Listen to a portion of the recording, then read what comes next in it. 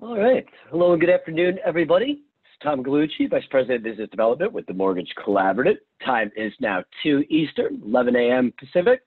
I want to thank everybody for joining in for today's TMC Connect web broadcast entitled Phoenix's new AFM tool for forecasting forbearance advances. And reason for today's discussion is our partners at Phoenix have built a new forecasting tool, very timely to the current environment, designed to help servicers quantify, analyze, and manage their forbearances and forbearance impacted servicing advances. And we've got some great subject matter experts from the team at Phoenix that are going to review the benefits of the tool, give users the ability to analyze client-specific forbearance trends and advances, and go into some additional detail around advancing requirements as it relates to the GSEs at a loan level. So before jumping into the discussion today, Will, if you go ahead and advance the slide for me. I want to encourage our attendees to check out the Mortgage Collaborative's member event calendar and TMC Connect pages on our website. And you'll see an updated view of our upcoming TMC Connect broadcast schedule. A total of 9 sessions on the docket this week, and continue to put together a similar amount of sessions for the coming weeks as well, just based on the feedback of evolving topics of interest from our lender members within the co-op. So I highly encourage you to keep submitting your ideas for topical content to us, and we will act on those to add those to our upcoming agenda. Also want to remind our attendees to feel free to refer to the different collaborative tools as TMC as well as TMC Benchmark through the collaborative website, or you can connect with your main point of contact here at the Mortgage Collaborative for more information on 2 of these highly engaging Mortgage Collaborative member benefit tools. So before jumping into today's discussion, just want to remind our attendees, whether you've dialed in or connected via your computer, all lines have been muted for today's discussion. That's done only to avoid any background noise in your area and ensure that all our attendees can hear today's presentation clearly. Now, we do want these discussions to be as interactive as possible, so while lines have been muted, I would encourage our attendees to please feel free to submit any questions that you have for today's discussion leaders throughout the call, and we'll go ahead and verbalize those on your behalf in a designated Q&A portion towards the end of today's presentation. If you're wondering how do I submit those questions, if you look at the bottom of your Zoom screen, you'll see icons for both the Q&A and chat functions. You can click on those and submit in any questions that you have, and we'll see those come in on our side, be able to present those out towards the end of the call. Today's call will be recorded and available for playback, and access to a copy of the recording will be accessible to all attendees in a follow-up email that you will receive tomorrow. So if you would go ahead and proceed to the next slide for me, Will. As far as today's discussion goes, got 3 great subject matter experts for us that will guide the conversation from our partners at Phoenix. First off, we have Jerry McCoy, Executive Vice President of Mortgage Services and Analytics. Hi, Jerry. And then we also have Will McPartland, my bad, Will, Senior Transaction Analyst. How's it going, Will? Good, Tom. Thank you for having me today. Oh, pleasure's all ours. And last but certainly not least, also supporting the conversation is Kelton Carter, Vice President of Trading. Hey, Kelton. Hey, Tom. Thanks again for having us. Always a pleasure. Well, extremely grateful to each of the 3 of you for taking the time out of your busy schedules to lead today's discussion for the benefit of our members. So without further ado, let's go ahead and jump into today's presentation, and I'm going to go ahead and turn it over to Will. Will, the floor is yours. Thank you very much, Tom. Really appreciate the intro there, and thank you for putting this together, and thank you all of the Mortgage Collaborative members that have jumped on here today. Really excited to share this advanced forecasting module that Phoenix has developed with everyone today. So I'm going to go ahead and pivot over to the demo itself Just bear with me 1 minute here. So what you should be seeing now is a bit of a dashboard on the screen here. Tom, can you see that okay? Just want to make sure everyone can see that before I kind of dive in here. Absolutely. View looks great.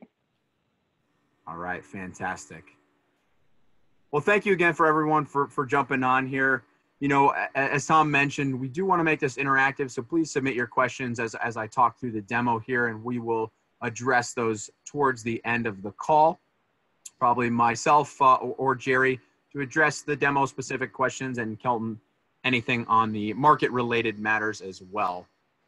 But going to jump in here, really the motivation behind developing this module is as we were seeing forbearance claims continue to rise and everything that was happening with the CARES Act, we were constantly having conversations and getting feedback from our clients that they knew forbearance advances were going to be potentially a very large issue, but they either did not have the time or the resources or really a good way of rolling up all of the information they were getting from either their subservicer or their own servicing platform for those that service in-house to create an accurate forecast and give them something to work with as we look out, you know, call it potentially up to 12 months of forbearance. So this module is something, it sits inside a broader platform that Phoenix has developed called the Performance Management Platform. It's based in the same software, which is Click, that is the UI here you're seeing behind the screen. But we realized we had the capability and the structure to build a better forecasting module for our clients by taking pieces we already had developed in that broader performance management platform and tailoring it to be a standalone module that really mainly focuses on advances related to potential forbearance claims. And this standalone module is what you're viewing here today and what I'm going to talk through at a high level. Now, I'm really going to talk about two main sheets of the module in detail. The first being this portfolio summary sheet, which is up on the screen here right now. I'm then going to touch on the daily cash flow sheet, which will give you an intra-month look at your overall cash position on the portfolio. And then I'll just briefly touch on each investor, Ginnie Mae, Freddie Mac, and Fannie Mae as well, and highlight a couple of the key pieces that is available on each of those investor specific sheets. Now this portfolio summary sheet, this is designed to be your executive summary. So when you as a user log into the module, we wanted to give you a snapshot of what your forecast looks like based on the user inputs you've entered, as well as some high level characteristics on your portfolio. So you can get a good idea, again, at a high level, what you're looking at on your portfolio. What you'll see here across the top center here are just some key characteristics of the portfolio. Now, this portfolio was a generic loan population that we had created just for demo purposes. Roughly $4 billion in UPB, 26,500 loans spread across all three investors, Ginnie, Freddie, and Fannie. Now, carrying with that theme, what you'll see here on the right-hand side of the screen is the portfolio stratification section. This is meant to give users, again, a great high-level look at their portfolio, the data that we have loaded into the module. So right now you can see we're looking at the product type by loan count. And you can see you've got a number of different toggles here. So you can select UPB, view that information by UPB here below, as well as a number of different, what's called the slicer functionality, or cuts, if you will, to view your portfolio. We had it on product type. You could look at it by FICO band, seasoning, state, investor, just a number of other ways, again, that will help you as a user easily digest the information on your portfolio. Now, just below that, we have the current loan distribution by forbearance risk category. One thing that kept coming up when we were having conversations with our clients and how they were thinking about forecasting their potential forbearance exposure was they needed and wanted the ability to forecast a forbearance percentage, not just by broad stroke of their portfolio as a whole, say at 30%, or even more granular than 30% for Ginnie Mae, 20% for Fannie, and 10% for Freddie. So what we've done is we've built in the functionality so you as a user have the ability to determine what you consider a high risk forbearance loan. And what you're seeing here in the bottom right-hand side of the screen, this is the UPB of each of those risk categories here. So the yellow is the high risk volume that falls in the Ginnie Mae category. Blue is low risk and red is medium risk. Now I'll show you where you as a user have the ability to adjust what you consider high risk, but at a high level, it's based on 6 components. That's product type, so FHA, VA, or USDA, FICO score, LTV, as well as seasoning, state, and payment amount. And again, I'll show you where those toggles are as we get in the investor specific sheets. But a key theme to keep in mind as we go through the tool here is that we really designed it to be as dynamic as possible. So you as the user have the ability to say, you know what, I'm really seeing my FHA loans with a FICO score of less than 660 is where I'm seeing the bulk of my forbearance claims come in. So that's what you want to consider high risk. So you have the ability to customize it to your own specific portfolio needs. Now, if we look here on the left-hand side of the screen, a good way to think about this section here is really your control panel for the forecast. So what you'll see here, if we just kind of focus on the Ginnie Mae section here at the top, you'll see you have the user have the ability to adjust the estimated forbearance percent by each of the risk categories here. So high risk, medium risk, and low risk. And you'll see as I toggle those adjustments, maybe you have a less optimistic view on potential forbearance, and you think it's going to be a little bit higher on the Ginnie Mae side.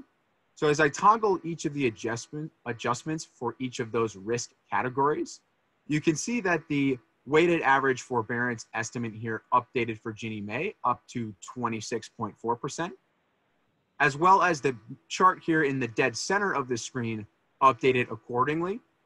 Now this chart is your cumulative month-over-month forecast of your potential cash needs as it relates to all of the user inputs and your outlook on potential forbearance claims. So if we break down this center chart here for you, the solid blue bar, this is the Ginnie Mae component of your cash position of your forecast. The light blue bar is the Freddie Mac piece, and the purple component at the bottom is Fannie Mae. And the green line that cuts through the middle is your cumulative position across all 3 investors. So what you're looking at here is the total portfolio view, again, with each of those investors as one component of this stacked bar chart. But what I'm going to do here is I'll toggle over to the Ginnie Mae piece, and you'll see that the chart changes slightly. And now what you're viewing is just the forecast as it relates to Ginnie Mae loans. You've got the green component of the bar here. This is the funds that are coming in based on your prepayment speeds. And this is here, this second column in your control panel, if you will. So as we're talking about Ginnie Mae loans and Fannie Mae MBS loans, for loans that pay in full during the month, you have the ability to use those funds to offset some of the advances you would face on loans that entered forbearance, which are no longer making payments. So when you're thinking about your overall cash position for each investor, it's important that you consider what your prepayment speed forecast looks like and how that's going to offset any potential advances you might have for forbearance loans. So what we've done in the module here is broken those pieces out. So you can see the green bar here is, again, cash coming in from forecasted prepayments. The pink would be the net advance you would have to outlay to Ginnie Mae during that month based on the number of loans that are in forbearance that are no longer making payments. And the brown component here at the bottom, this is the T&I component of the advance that you as the servicer would have to set aside each month to cover that pending tax payment that's coming due at some point in the future. Now for T&I, we took a simple accrual approach. So for an escrowed loan that has a $200 a month payment, we assume that if that loan enters forbearance, you as a servicer are going to set that $200 a month aside each month to cover that tax payment that may come due at the end of the year or throughout the year, depending on the specific state timelines. Now, what I'm going to show you here next is as I toggle the prepayment speeds. So let's say you have a different outlook on your portfolio. Maybe you think speeds are going to be a little bit slower than what I had here initially. So you believe, maybe 10% for the next 3 months, 8% 4 to 6 months out, and 5% here 7 months plus. You can see as I updated each of those toggles, the green bars in each of those categories drop down. So you've got less cash coming in from potential prepayments, as well as the blue line, which is the cumulative position overall, sank, given that on an overall basis, you now have less cash coming in to offset your potential advances. So your cumulative position will be slightly worse as you go out here looking at a 12-month forecast. Now, the next piece I'm going to dive into in a little bit more detail here is the daily cash flow sheet, where we're going to look at one of these months in more detail. So you as a user can see what your cash position is throughout the month.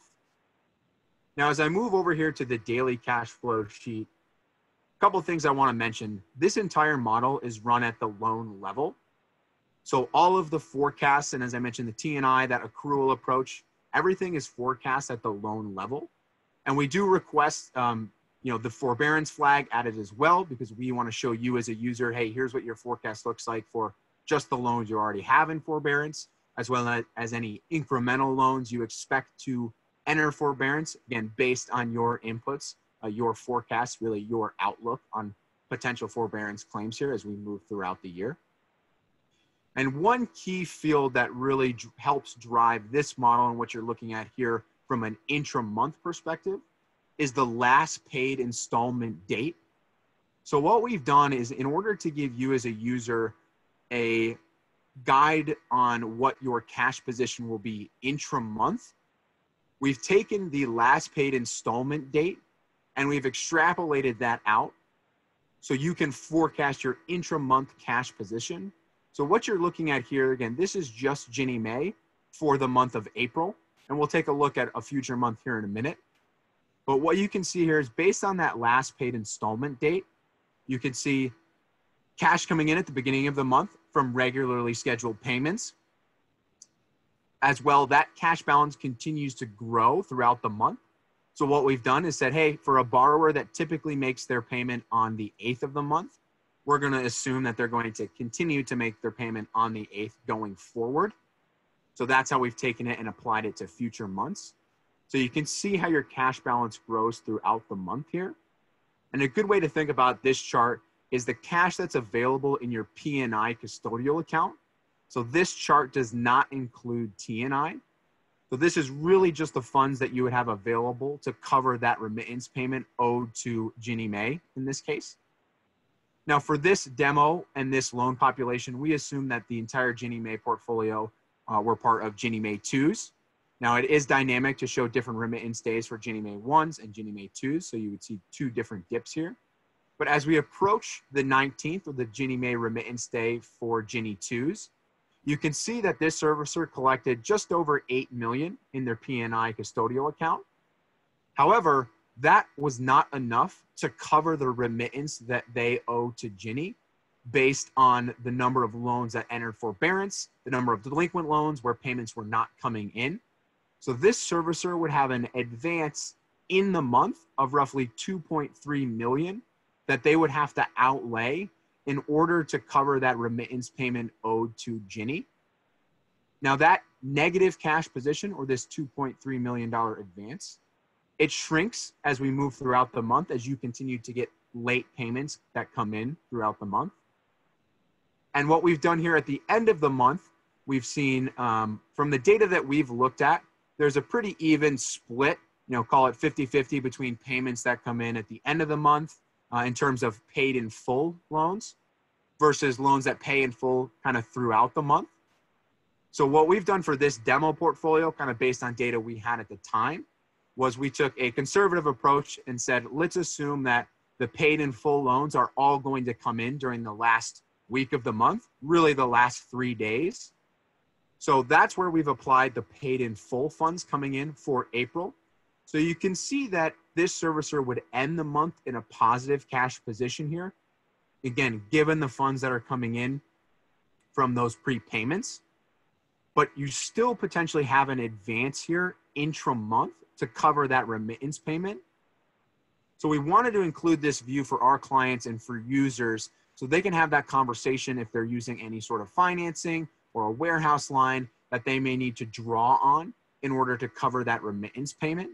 To have that conversation with their warehouse bank to say, hey, I'm going to need to draw or potentially draw up to 2.3 million, but I'm going to be able to pay down that line as my paid in fulls come in towards the end of the month here.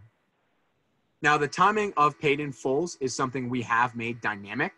So in the latest version of the module, which we've rolled out already to current AFM users, so if any of you are on the call, you probably are seeing the little different view than what you've got in your current module. But we've created a dynamic capability so you as the user can set kind of when the prepayments come in to help you get a better idea of what this remittance payment would look like and any potential advance you'd have to take on there. Again, based on your own personal experience of prepayment speeds throughout the month. Now, I'm just going to toggle down here and show you how we've extrapolated this forecast out to future months as well. So again, if we look at September, so jumping kind of ahead here in the year, you'll see that this servicer really gets themselves upside down relatively quickly. Now, starting the month with a negative balance or an advance of already 3.1 million. Now that advance does shrink as they go throughout the month here. And right up until, the 18th, 19th, they do come to a positive cash position here. However, once they hit that remittance day on their Ginnie Mae 2s, they now have to outlay nearly 8.6 million in advances to cover that remittance payment owed to Ginnie. Again, you see a spike kind of here at the end of the month as they get prepayments that come in last 3 days. However, this servicer would still be ending the month in a negative cash position, really advancing 3.1 million in terms of P&I funds owed to Ginnie Mae to cover that remittance payment. Now, I'm going to toggle over here to the investor-specific sheets. And just a couple of items I wanted to highlight on these pages for everyone.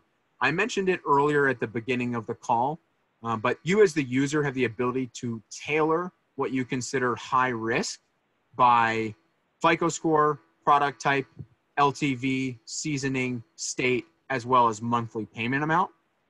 So do just want to show you, and we've updated the view a little bit for those users that are currently already in the AFM module. But here in the bottom left-hand side of the screen, you can see the high-risk FICO and high-risk LTV buttons here. So as I open these up, I'm going to go ahead and just change what is considered high risk for the FICO bands. So dropping it from 700 down to 660. And as I close this, what you'll see here is in the bottom left-hand side of the screen, the UPB balance that fell in each one of those risk categories, updated accordingly, as well as your cumulative month-over-month forecast here. And I know it might be kind of hard to see if the Zoom lagged at all to see those numbers change, but I will do the same for LTV here, and hopefully you can see that and how those numbers update and adjust accordingly. So if you just keep an eye out here, probably easiest place to see it is the bottom left-hand side of the screen as those UPB figures changed. I noticed, I think it was 750 million or so on the low risk, now up to 800 million. Couple other things to mention here as we go through this. This model is designed as a, really a SaaS platform, so software as a subscription. So as we're constantly and continually getting new information from the agencies, we're updating those requirements, in real time for current users, as well as taking feedback and suggestions from the current user community to help improve the model itself and really give you as the user the most functionality in the tool. So you see I toggled over here to the Freddie Mac page. And again, based on the latest information we have from Freddie, you're only required at this point to advance 4 months of interest. At that point, you would be able to stop advancing. However, you can see that even though the pink component of the bar here, which is the interest you would have to advance to Freddie Mac, levels off, you do still have the building T&I component, which is the brown piece here at the bottom. Also just want to mention that everything in this module, given that it is run at the loan level, is exportable. So you can see I just kind of dove into the numbers behind the screen here. And you as the user have the ability to export any of that information if you'd like to use it in some other form or some other fashion. Now, those were the key pieces that I wanted to highlight on the module today. Really appreciate everyone taking the time. And I know we wanted to leave some time at the end of the call here, 10 or 15 minutes or so, to address questions or anything folks would like to see a little more detail on.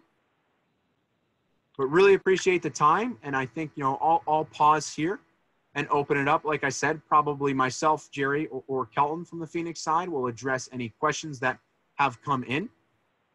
So Tom, maybe open it up back to you and kind of how we want to address questions. Sounds fantastic, Will. I appreciate you going through that demonstration of the module. Very visually compelling information, and really cool how you can kind of make some intra-month adjustments to your cash positioning. I want to remind our attendees, as Will mentioned, now would be the time. Any questions that you have for our three discussion leaders today, please feel free to submit those either via the chat or Q&A function, and I'll go ahead and queue those up for you. Question I've got coming in here, can the module be adjusted to filter out GSEs that don't have a servicing portfolio in?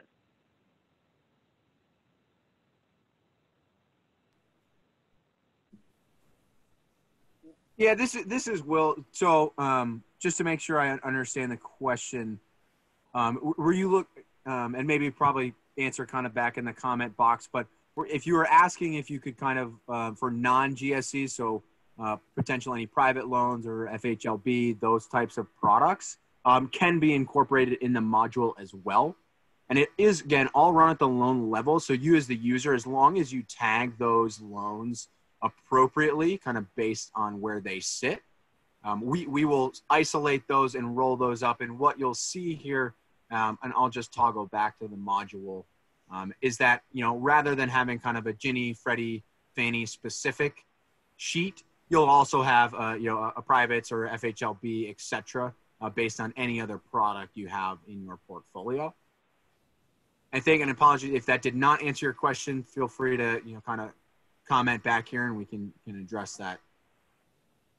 You know what? Actually, it indirectly did. It was kind of related to GSEs that wouldn't have a servicing portfolio with, but I think in your answer and explaining that it's all going to be based on the loans that you tag is what's going to then filter through to the forecasting module, correct? Yeah. So Tom, this is Jerry. So yeah, everything runs as Will has articulated. We run everything at the loan level. So based upon the investor criteria at the loan level, it carries through. So to the degree that it's USDA, it's incorporated into the Ginnie side, or that will fall into one of the GSEs that are there, FHLB. And then to the degree that it's a private or portfolio loans, whole loans, typically what you'll have those is moved to non-accrual, and then you'll have the impact of the T&I as the build that would show up on those. Got it. Thank you, Jared. Appreciate that clarity. Another question here, I guess from a user perspective, can the AFM or the module export the findings into like a report form to share internally for a team? Yes, everything works, can be exported in Excel or a PDF, or drop in, again, you can take the picture and or the data itself that is underlying it. Just right click. And kind of a follow-up. Oh, sorry about that. Yeah, it's all right.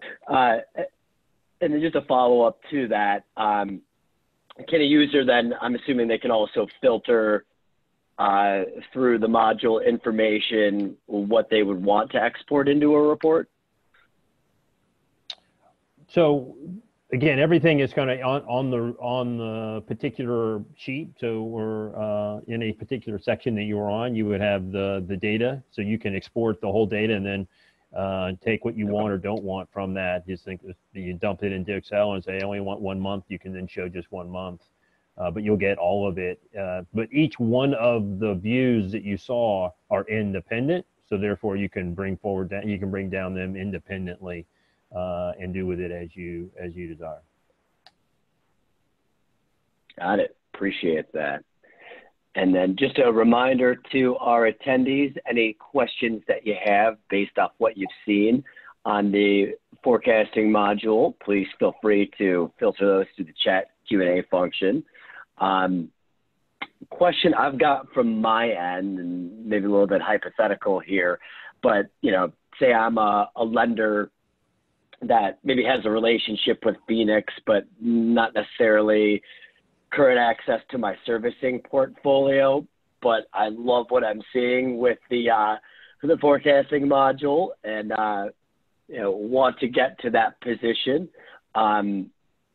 I guess maybe you could walk us through what the process would be to be able to, I guess, get that relationship in place or supply the data to Phoenix that would allow for a client that didn't have provide prior servicing portfolio information to be able to get involved and leverage the forecast module. Yeah, great question. So we're in there. So really, the first step of that, we'd hook you up with one of our Phoenix sales representatives. Kelton is one of the leaders of the team for us, and that we kind of would work through that. Make sure we understood your portfolio, and then we would go through. We've set it up so that we basically are able to take the data in a very straightforward, pretty much everything that you would provide your normal provider that's doing your valuations. So we use about 30 data attributes, or what we're bringing forward into the model. The biggest of which, I think Will touched on it as well, is the date of the last paid installment, because that really provides the perspective of the intra-month. But basically, we would take that data as of the last day of the month that you had from the prior month, bring down whatever your forbearance flags were on the loans, and we would ingest that and then turn around and provide you guys, the client, an opportunity to kind of see it and run through what we'll call a UAT through in a day or two of that, and then you'd be off to the races. Awesome. Appreciate that feedback, Jerry. Taking a look here, I don't have any additional questions at this moment, so I do want to turn it back over to you guys to have any final remarks you'd want to share with the attendees today before we wrap up the discussion. Yeah, thank you, Tom. This is Will. One thing I'll just add on Jerry's last comment was that, again, we really wanted this to be designed to be as easily deployable for folks as possible, current Phoenix client or not. So really designed to be only 3 to 5 business days to get you up and running, and to use one of Jerry's terms, hands on a keyboard in the module, playing with data, so you can see it in real time. So just want folks to know it's designed to be a really quick and easy deployment on their side. But that was really all I wanted to add, and then just thank you again, Tom, for putting this together, and thank you, Mortgage Collaborative as well. And this is Kelton here. I'll add one point, and this was partially covered, is a lot of originators who are holding servicing portfolios are seeing that prepays are covering the advance obligation today. But what this model does, and what we're seeing is, what you really should be looking at is 3 to 4 to 6 months out, because that's when really the cash constraints are going to take hold. We do expect prepays to slow with this increase in forbearance, and so looking at this for the long term is something that we would highly recommend.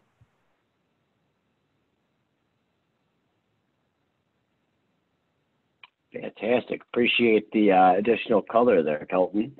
And on that note, without any additional questions, we'll go ahead and wrap up today's discussion. Again, want to thank Will for guiding the demonstration through the forecasting module, and Jerry and Kelton for commentary as well, and providing your insights on the value of this forecasting module. And I think that is really impressive how short of a turn time you've been able to create for the module, considering how robust the data set of information being provided to the lender is. So, highly encourage our attendees, if there's any questions that did get the chance to address, or, want to connect with Phoenix offline, we'll certainly provide contact information for the team at Phoenix as part of the follow-up correspondence as well. So thank you, everybody, again, for your time today and for joining us. And on that note, I hope you stay well and stay sane and enjoy the rest of your day. Thanks, Tom. Thanks, Tom. Thank you, Tom. Thank you, guys.